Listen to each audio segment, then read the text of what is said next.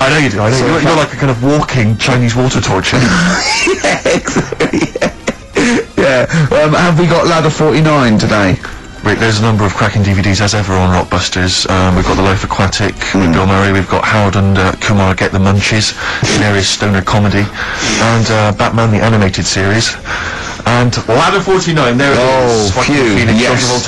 If you're incidentally, if you've never seen Ladder 49, then you can give us a quick text review on 83XN. I'd be interested to know if it's well, actually we've given away one a week for the last 6 weeks. Yeah. Well, we better start then. Let's do Rockbusters for the last time. You can win those amazing prizes. Alright. As always, just a little cryptic clue. Some initials of a band or an artist. Work it out, email in or text in. That's it, isn't it? Right, the first one. Richard's kid cuts hair for a living. Richard's kid cuts hair for a living. Initials BD. Right? BD. Richard's kid cuts hair for a living. Second one. I have a problem saying the French word for well. I think that's the right word, anyway. I have a problem saying the French word for well. So what's that? The initial there is K. Right, band or artist. And then the third one, you take 8 kebabs, 2 kebabs, 57 kebabs, times it by 27 kebabs. Right? The fella is struggling to work it out. What's that? What's going on there? Right? That's a good question. DS is the answer there. 8 kebabs, 2 kebabs. I've got it. 57 kebabs times it by 27 or what have you. Fella's struggling working it out. What is it? I've got that one. DS. So just email in ricky.gervais@xfm.co.uk or on the text 83936. Yeah.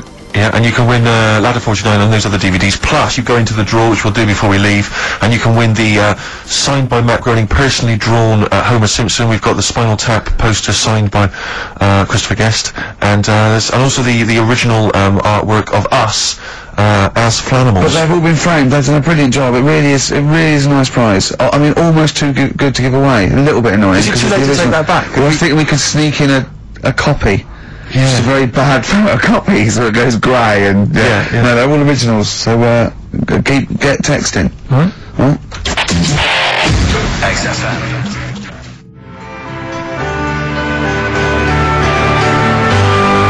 R.E.M. Night Swimming, beautiful song, brilliant band. I've got to introduce them, and I'm actually nervous. Yeah. I never get nervous. You never get nervous, do you? I never get nervous, and I get a little adrenaline rush. It just takes, 80% of the world's population to be watching you, and then you get a little bit jittery. And I don't know what to wear. No, this is interesting actually. I don't know. No. For a moment there, I was thinking maybe Ricky's got to pop home first before he goes down to bring on the band. But if you are watching it, or if you're there, obviously not there, if you were there you wouldn't be listening to this, but if you're watching it on TV, do check Ricky out, because how do you describe that particular look? Ricky's wearing sweatpants. I assume they're sweatpants, they're not pyjama bottoms, are they? They're sweatpants, they're sort of... And you've got just a white t-shirt, cheap and plain white t-shirt, and basically Ricky is wearing... It's like he's made so little effort. The only way he could have made less effort was if he wasn't wearing any clothes. And he was just wearing his underpants that he slept in. But he's actually bothered to put on a t-shirt and a pair of sweatpants and some trainers. Yeah, well... Jonathan Ross is going to probably be wearing a suit, one of his, expensive suits, or whatever, and... Yeah, but he won't be as comfortable as me. Oh, true. Did it not occur to you for a moment to maybe make slightly more of an effort? Perhaps put on a jacket? A jacket looks silly with tracksuit bottoms. Well, again, you could have changed the tracksuit bottoms. I mean, they're a mainstay of the outfit, aren't they? It's like they're not changing for anything. Yeah, I've got very little things that I haven't got a drawstring or an elasticated waistband. No, sure. I don't want to be bothering with buttons and zips and hooks. There's going to come a point, isn't there, where you're just going to wear, I don't know, smocks.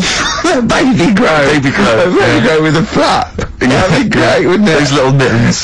Yeah, great. And then an oven glove, so I'm just get stuff out of the oven, eat it, let it drop everywhere. Yeah. Right, and then just get out of the... kind of red flannel things with the which cowboys wear. Yeah. They're kind of buttoned up. Yeah, they're old cowboys. Yeah. Grandpa, he comes out with the shotgun. Exactly. Yeah, the long johns. Well, how's it going with Rockbusters? Anyone got the answers? Actually, one guy is, he texted in, James in Deptford, he's offered some answers, and he says here, the guy that hated us, famously, of course, we should have remembered, Dickie Anderson. Dickie Anderson! Richard Anderson, of course. I don't know if Dickie's still listening. If he is, obviously email in ricky.gervais@xfm.co.uk and tell us what you've been doing, how you've been keeping busy and stuff. Yeah. Nice to hear from him. Chris Campling hasn't called, has he, either? No, The one that thinks that not only is this whole show scripted, imagine that, right, but that Carl is a character created by us. Yeah. He's actually an actor. Oh, if only Look at that, a shaved monkey we got. I'll tell you, you're going to go along later to the Live 8 gig and you're probably going to see some bands that can make an effort to entertain you, but if you want entertainment, Rick, you know it. There's only one person to book. Go on. Me. If you know, perhaps I'm going to do, because I mean, I'm obviously a top DJ on the radio, but where I really come into my own is DJing in any kind of club environment. Well, you told me you were DJing, I didn't go to it, DJing at a party, and you said the place was rocking. The place was roaring. And I loved it. Carl just said he was there and they weren't. Well, that's nonsense, Carl, because you know very well that when I'd put on a tune, they'd cheer. Yeah, but it was late on in the night. They would have done that, whatever you put on. That's nonsense. Well, they said they were happy and everything. I'm not saying they weren't having a good time. It was your party. It was all right, but they weren't going mental like you're sort of making up. They were definitely going mental. When I put on the Proclaimers, they could not believe their luck. They would have walked 1,000 miles. Was it good though? Were they really? What were they doing? They were dancing, were they? Dancing and that, but they weren't sort of cheering, going, more and all that at the end. What's about? Take On Me came on, big cheering up. Oh, I don't know who to believe. I've been there, done it, Steve. I've been the DJ as well on it. Oh, it might be jealousy. It might be like professional jealousy there. Yeah. I think it's because my fortunes are on the up, and his are on the down. You know, we all know famously that he had Pooper's making music, his DJ outfit. Didn't happen. I did enough. I just wanted to do enough to pay for the equipment. And I did. And that was that. But I don't like crowds, do I? But you're safe, aren't you? You're behind the little thing with the flashing lights. There's still a lot of people and that. Forced fun. Don't like that. Forced fun? It's not forced fun. They haven't got to dance if they don't want to dance. Yeah. Don't like it. What do you mean your fortunes are on the up? Anyway, DJing. Well, I'll tell you, I was hired. Well, I say hired. I did it as a favour to a friend. His wedding the other week, and I got there. I was thinking, because everyone had their little role to play, and then people were doing a good job. I love you taking it seriously. And I spent ages putting together some CDs, special selection CDs. I love that. Because what I did was I burned them on iTunes. Did you turn up with your own headphones round your neck? Own headphones, wearing a suit, but headphones. Metal case. Didn't need it. Just had them all in one small box. Brilliant. Boom. I thought this is good stuff. I got some classics here. Give me an example. Give me an example of that, like the first hour, the warm-up hour. Rick, I'm coming straight in with Frankie Valli. Oh, what a night! Brilliant track. I mean, when those beats start at the beginning, who's not getting on the dance floor? Wait a minute, what's this folded up? Go on. It's the Jacksons. What, I Want You Back? I Want You Back. Brilliant. It sounds good at the moment, Carl. Yeah. So I'm thinking I'm gonna roar this, because they laid on a good spread. The ceremony was nice, food was nice. I'm thinking this is going to be the piece de resistance. Yeah. Alarm bell started ringing. Why? When I realised there was a marquee outside. Of course, it's a balmy summer evening. I'm stuck inside on the dance floor. So I'm thinking I'm going to be struggling here to get them in. Even with flavours like this, I thought I'd struggle, Rick. So I'm sat there in my suit. I'm sat behind this little DJ console. I've got all the big numbers. There's one or two people making some token effort, but finally most people are outside everywhere. I was livid. Of course, they couldn't hear it out there. So I was playing to an empty room, really, and I was furious. I was absolutely furious. Because, I mean, what is, you're wasting my time. You're wasting that. I could have just stuck the CD on. They're wasting Frankie Valli's. Frankie Valli's time. They're wasting the Jackson 5's They're time. wasting, D-Light's time. Yeah. And, so I'm sat there, and there's a couple of people making a cursory effort, mainly when they come to get a drink from the bar, they might have a little quick, couple of two. You shout, we don't want your lot. All of your no one at all. And, then there's a microphone set up because people have been doing speeches. This little girl gets on the mic, right? It's being funneled through the speaker system. So every time I put my headphones on... Miss Dynamite, was it? It wasn't sadly Miss Dynamite, although she decided to have a little go at MCing. She was screeching a little head. How old is she? Oh, I don't know, 8 or 9. At their most annoying. when children are at their most annoying, because they got a bit of confidence there. They're a bit cocky, they're not shy anymore, they're a bit arrogant. Yeah. She's screeching her head off, so I'm playing, she doesn't know. Your face! I'm playing into the groove, no one's getting into the groove, because she's going mental. She's just going, what's this? I don't know what this is. Play something I know. I think I haven't got any bloody DJ Otsu Crazy Frog. I'm not going to play what you... So she's just screeching along, ruining it for everyone. And I say it when there was no one there, so me, she was ruining it for me. I bet you were really angry. Furious. But of course as well, every time she screeched, it went through my headphones. So so of course and then her dad comes along, and I'm thinking, alright, he's seen what's happening. Imagine you in your suit, sweating, getting annoyed at someone ruining your set that no one's listening to. I think, her dad's coming over, he's going to put pay to this, he's realised that, she's causing a disturbance. He comes over there, joins in.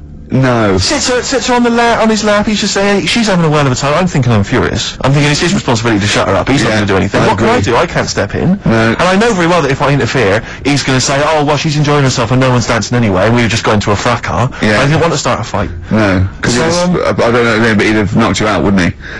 Someone would have got knocked out. And I'm not saying who it would have been, but, but there was, to bear in mind, Rick, there would have been two of them. And, so I didn't want to get into a fight with him. And, anyway, so I'm playing, anyway, so my friend came along, he realised what was happening, and I didn't have the guts to unplug the microphone, because he'd have known, you see. Yeah. So I got my friend to do it when she had her back to me. So he pulled the plug out, the microphone went dead, she went, what's going on? I went, I don't know what you're talking about. I said, I don't know. She said, well, the microphone's I said, you must have broken it. I don't know what's going on. Someone will probably make you pay for that. And anyway, at least we shut her up. That is great! But it really went from bad to worse. And, there's that thing when you panic, you start panicking, so you're putting on a lot of flavours that you would have saved till the last hour. What are we talking? Exactly, you're throwing them in early. Love Shack's coming on way too soon. Really? Oh, Love Shack before 11? It's heresy.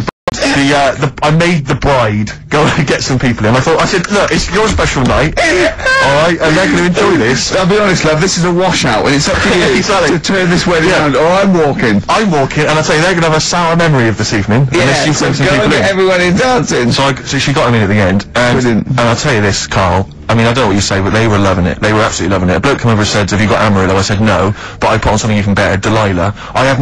Wedding crowds always go for Delilah. A song, of course, about old man killing his wife. It always goes down very well, strangely, at weddings. They get into a sort of hokey-cokey thing. They went berserk for it. And I was following it up with, I had the monkeys, I had all sorts going on. Brilliant. Of course, you know what happens. I'm going great guns. People are absolutely loving it. They're rocking it. I throw in, I had something cracking on at the end. Come On Eileen, of course, was on. People were going berserk for it. Which is unfortunate because the bride's name was Eileen. Yeah. And then the bride pipes up. I'm throwing the bouquet. So they all traipse off outside again. I was furious. Oh no. I put the microphone back in. I said, what are you doing? We got, but they went out there, and of course you can't get them back once they've done that, because all the women are running around. I got the thing, and then they got to wave everyone off, throw the confetti. They ruined your day. I was having a great time, and they ruined it. She ruined your special day. She ruined my special night. Oh no. What would you put on about now, Carl? What if I was DJing? Yeah. Probably about a world party. Go on, interesting.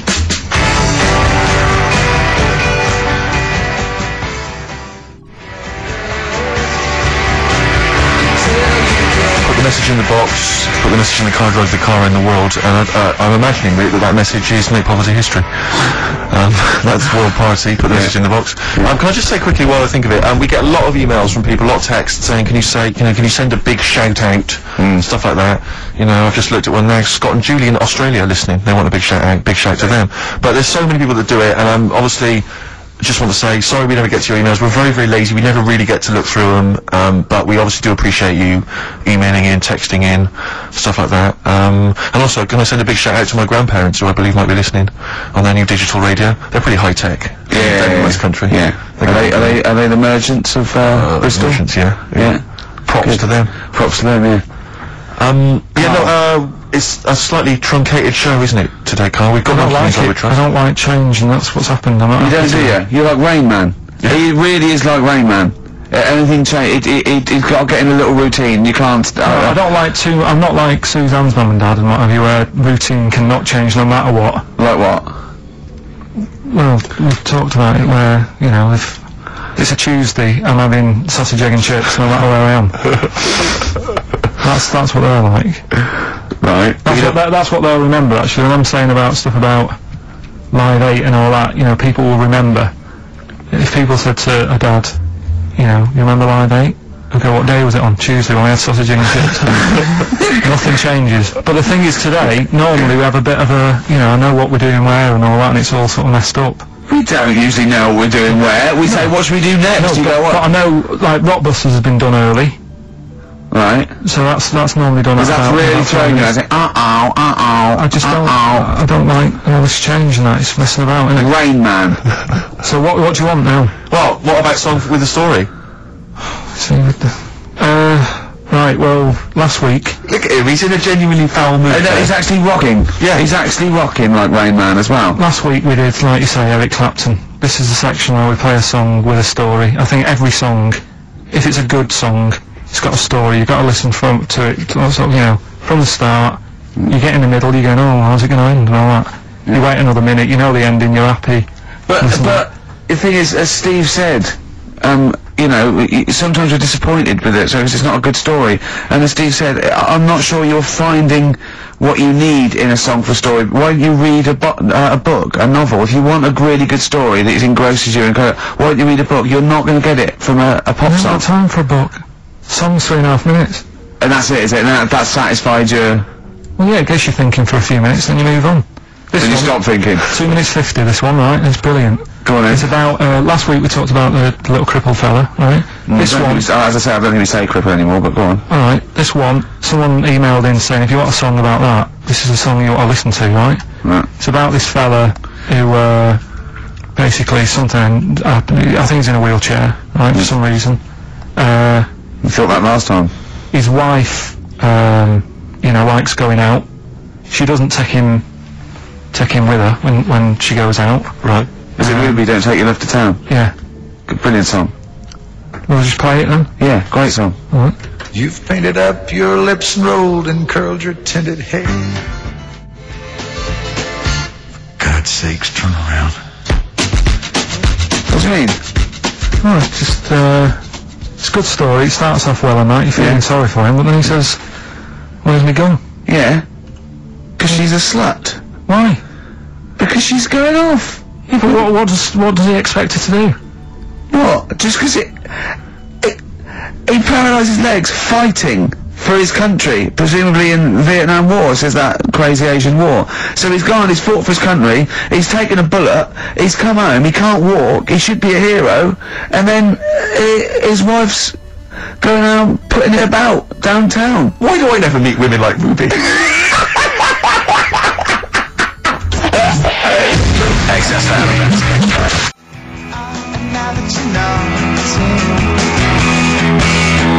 Forever Lost, the magic numbers on XFM 104.9. Well, the concert's kicked off, Steve. Yeah, I'm a bit annoyed that we're still here, really. Let's try and wrap this up quite quickly and then shoot No off. one's listening anyway. Nah, we could talk about anything. Well, we do.